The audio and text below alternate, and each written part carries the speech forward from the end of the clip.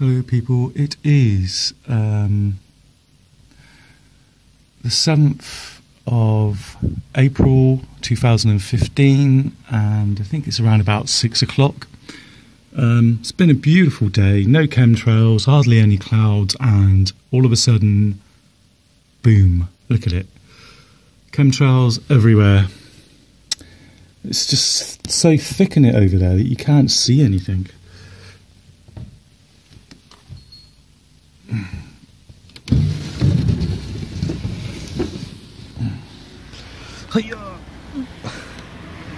So you can see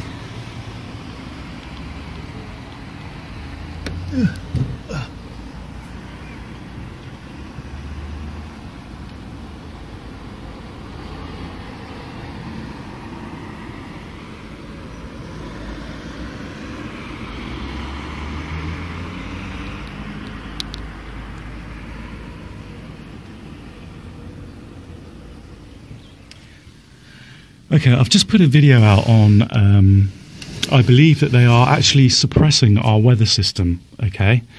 And I don't think it's that hard to do using microwave technology, the same way that they make the weather, they can actually disperse it. Basically my theory is now is that they can disperse our normal weather system and, you know, make it warm up, make it a totally clear sky, and say, look guys, we have to do this. We have to do this because our weather system's knacked, okay? Apparently,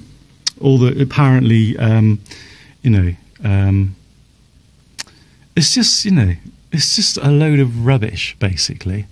There is nothing wrong with our weather system. They are suppressing our normal weather system so they can get away with doing this. And look at it, people. Later on, we will be breathing this in. Nature, animals, insects, and everything, and people will be breathing this in. Okay? So it's one to bear in mind, yeah? I was in Clifton Triangle a week ago, and I could see nothing but fluffy, white, normal clouds, okay?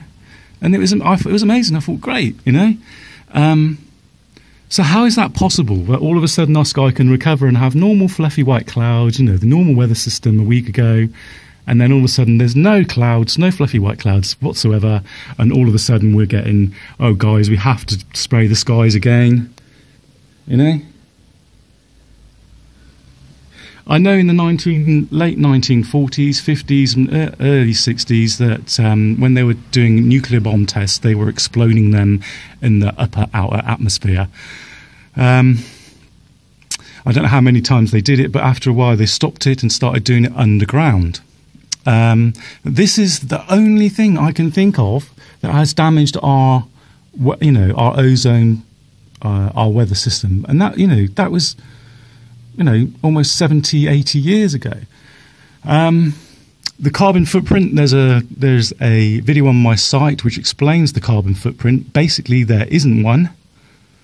Okay. I don't agree with fly tipping, I don't agree with pollution, I don't, all that stuff. It's horrible because the immediate areas do get affected and animals do suffer and die.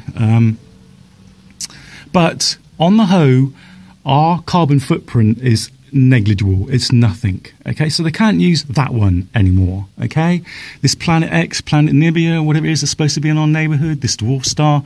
No, I don't think so. The pole shift. Okay, so I think something is happening there.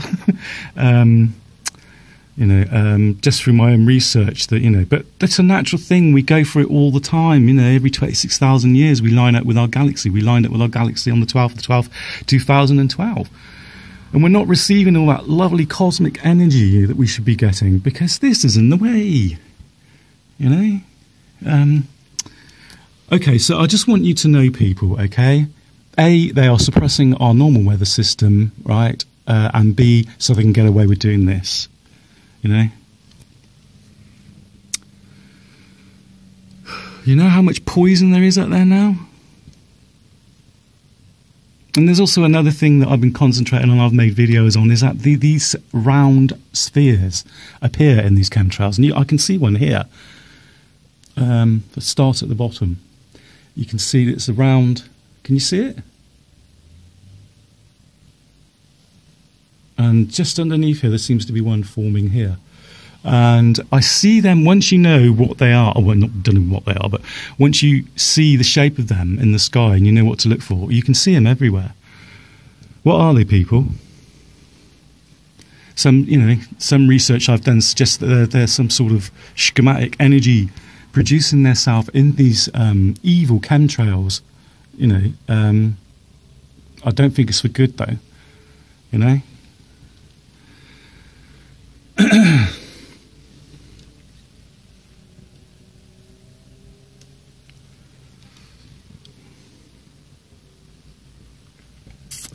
Okay, people, keep fighting.